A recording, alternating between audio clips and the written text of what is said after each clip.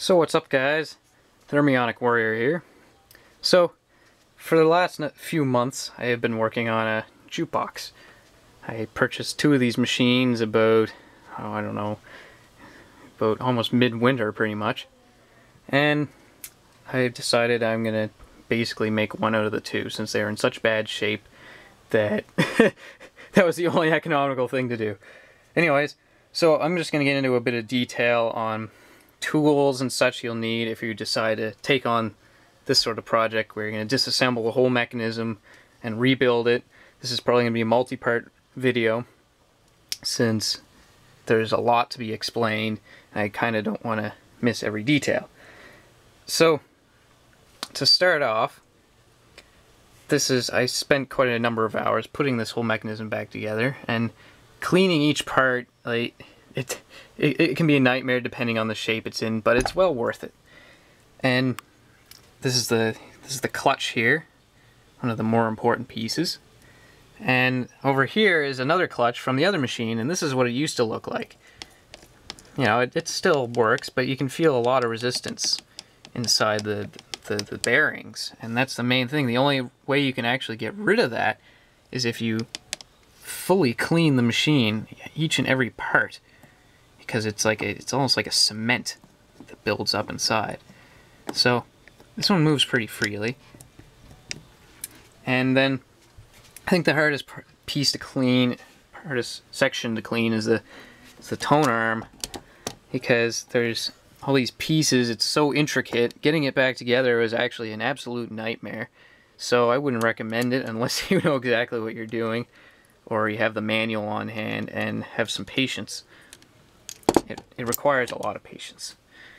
And I did replace the wire because it was all greasy and everything. So just an example, this is what it used to look like. And this has, like, as you can see, I didn't have any of the wiring in it. The wiring is coming later.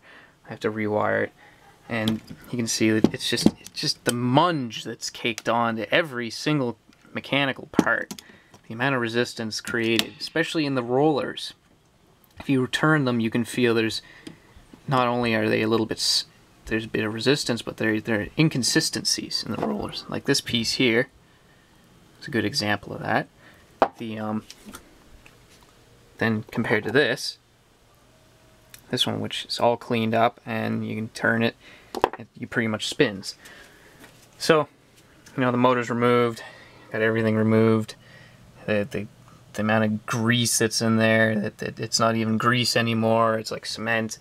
You can't really clean it out, and even though this still works fairly well, it also looks very ugly, and it smells really bad, and it's not a really reliable thing, because the only way you can continue to use this is to basically continue throwing on more grease, because you can't really get rid of it unless you clean it.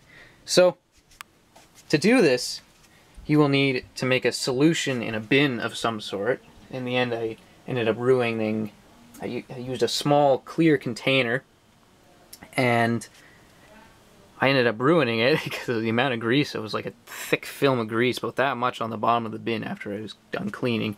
I just used dish soap and a bit of pine sol and water. Hot water is key too. And you know, the end result are all these nice clean pieces. It takes a while to clean every individual one. Using a steel wire brush helps a lot. And it is important to, like these here, you want to be careful because they can be, you have to check to make sure the rubber's still good. And these ones are actually quite good still. And make sure you clean off the grease off those, because that will break down the rubber faster. So these are which contacts are these? Those are the timing relay contacts. Some of them are actually quite bad. And yeah, and these are just the leftover parts. I even went down to taking apart each individual reed switch, which is quite crazy in its own way, but as long as you have the manual, you can pretty much figure it out. Anyways, since I'm running low on battery, I will come back to this later, and I will get to explain putting this all together and pretty much calibrating and making sure that when it's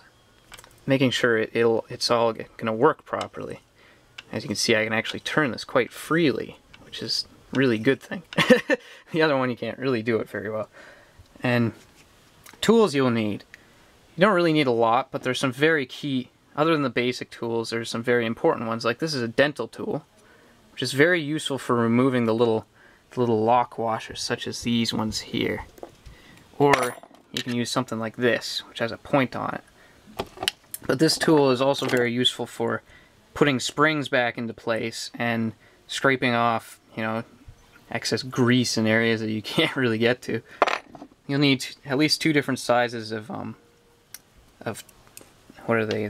The socket drivers, and you'll want some very fine-tipped pliers, and you'll want a metal bar that allow you to basically punch out these little pegs here, and as well as help you put them back in place.